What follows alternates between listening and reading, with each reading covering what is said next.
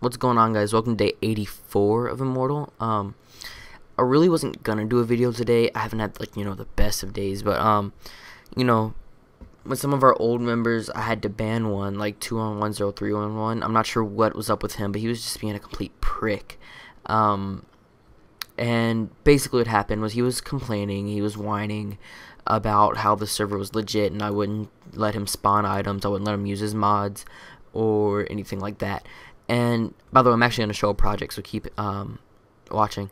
But so I had to ban him, and then and then he decides to start something on the forum. So I ban him from the forum. I delete his account. So he decides to make a new account. Obviously, the first time wasn't good enough. So not only did I get his IP logged, I also banned him permanently from the server. I mean, he cannot appeal, but he's also IP banned from the forum. So he can't even make a new account with the forum. Unless he goes to another house and does it. But if I find out it's him, whatever.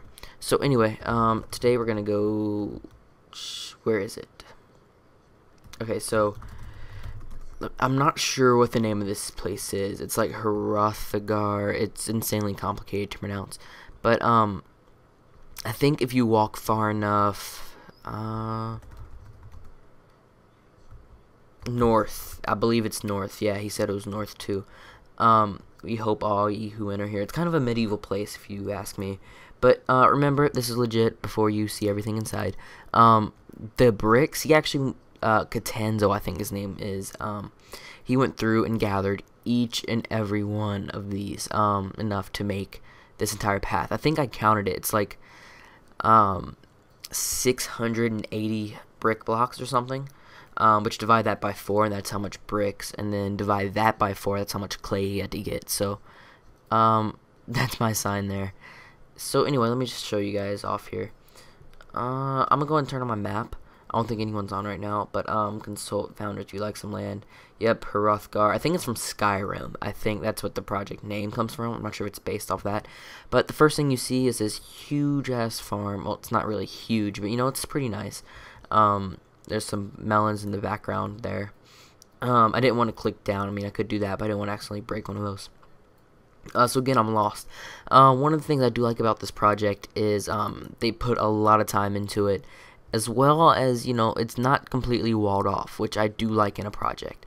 Granted, I don't have a problem with structure being walled off, but selling home, I don't like homes like this. It's just like the perfect, that has like no design put into it. I don't like stuff like that. Where did I get these two things from? Oh, by the way, this golden hoe was a joke. I said it's the most useless tool ever, and someone decided to give me one. Here's someone's house, it looks like.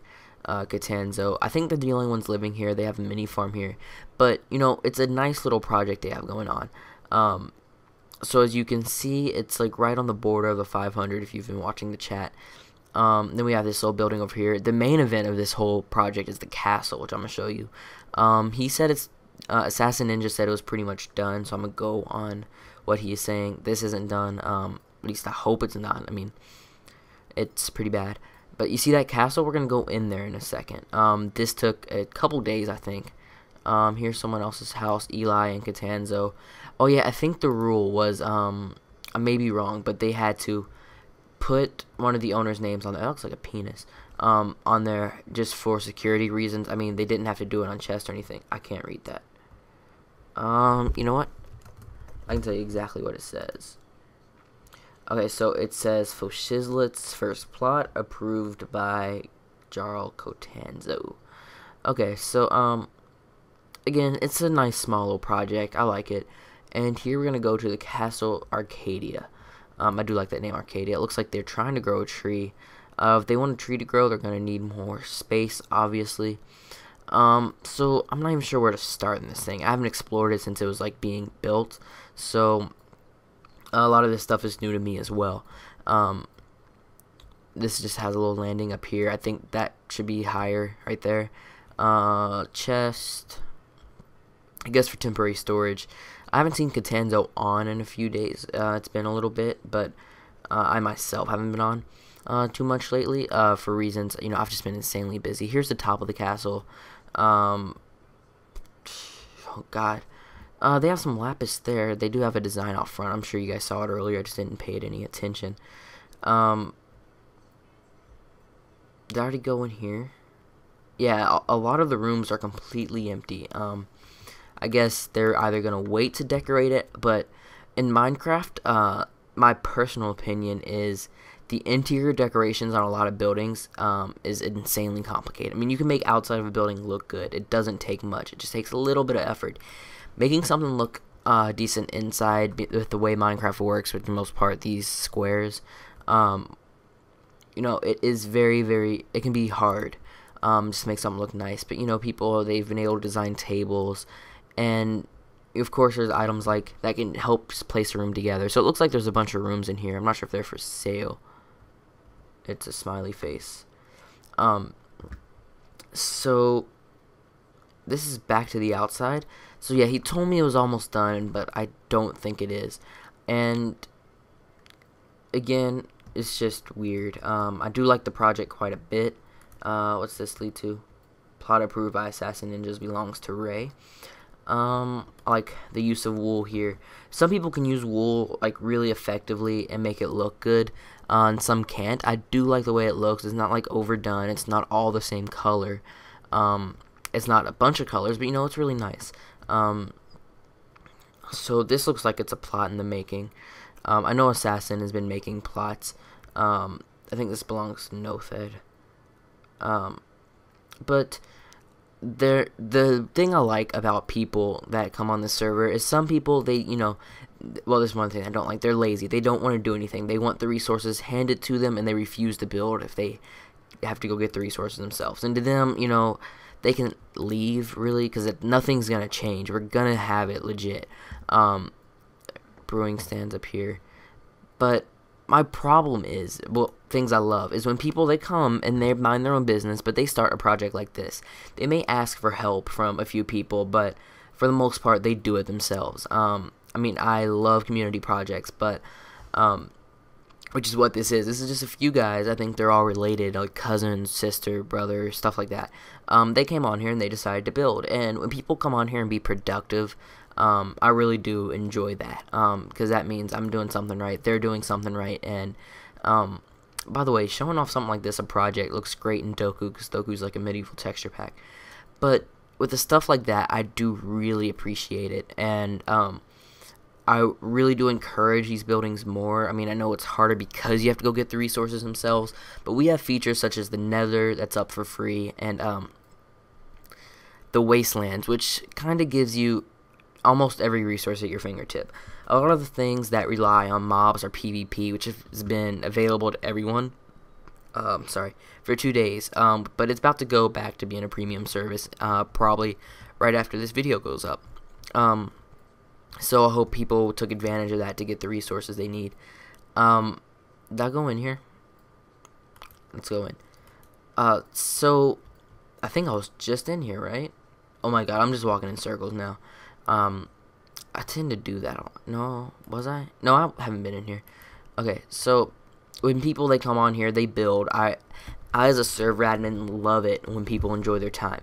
But there's a few things that I'm not going to change for one person. Like, some people, they love the fact that the server is legit, and some people just cannot stand it. I personally love a legit server. I like to play legit. When I do single player, it's legit. And with all this said, I really do appreciate the people that come on and try to make Immortal an awesome community. And then we have the people like 2110311, who at one time was moderator, and we've had our troubles before because he basically straight up told us that he wanted moderator just for the features, and then he went and reapplied after he requested not to be a moderator because he was mad, probably over the same butthurt basically. So what happens is I, of course, took him off as per his request. So, you know, I wasn't, like, surprising him. He requested to be temporarily taken off, but when he wanted it again the next day, I'm like, nah, buddy, you can't just come back in and take over after you basically raged yesterday. Now, this happened about a month ago or so, maybe just a few weeks, I don't know, but, I'm like, you have to reapply, and then, of course, I didn't approve it, and, you know, and today when he came on to be a smartass over me not letting him use his mods, like, too many items and stuff like that, he's like,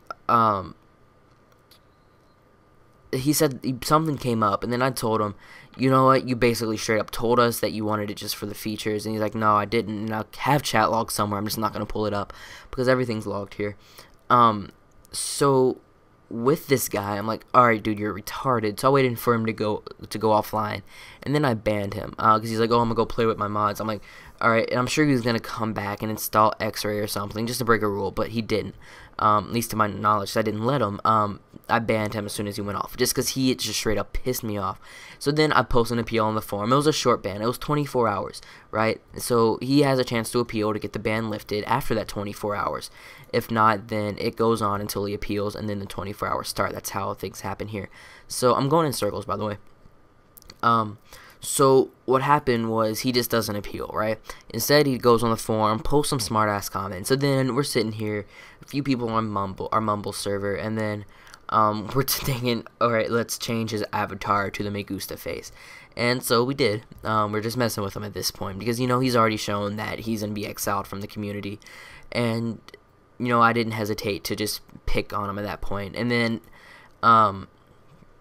instead of just straight up banning. So then I global ban, and then someone's like, dude, that's a little harsh, because that's gonna, if I global ban, that means it's every server he signs into with MC bans, which is a lot of servers, by the way. That record will follow him as just being a troublemaker, and a lot of servers won't even give him a chance because of that. But, you know, I did take it off. Star Fox requested it, so to prevent him from going to the forum, advertising his server out, which he has tried to in the past, I went ahead and deleted his forum account, and then of course he made a new one, then I IP banned him. So there's how all that went down today, and that is probably why I'm not in the best of moods. But, you know, of course, we ban someone like that, that is just a negative part of the community.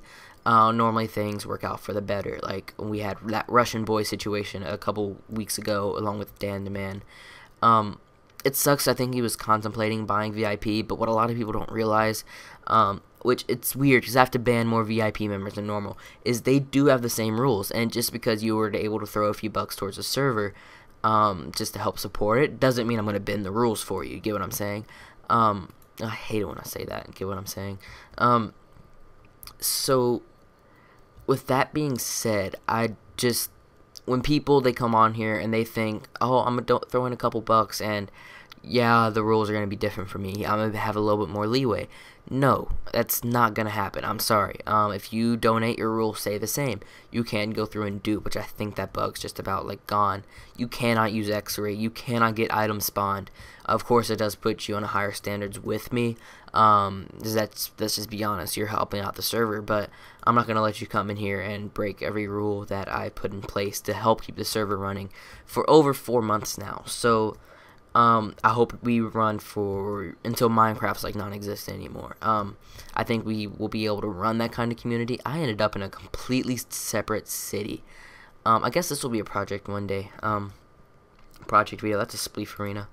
So anyway, thank you guys for watching. I had to get some of that stuff off my chest because these people just piss me off sometimes. And you know, being a server admin, you know, I have to kind of be fair to people. I'm one of the more fair admins, but you know, if you straight up piss me off, he caught me at a really bad time. Normally, I probably would have let that go, but yeah. So thank you guys for watching. I will talk to you guys tomorrow. Remember, if you want to join, just go to the forum, fill out a whitelist application. A lot of people that join the server that actually intend on playing love it. And even if I sent in a request to someone at Bucket to make a plugin that will let us remove our whitelist, and you can actually register on the forum from the server.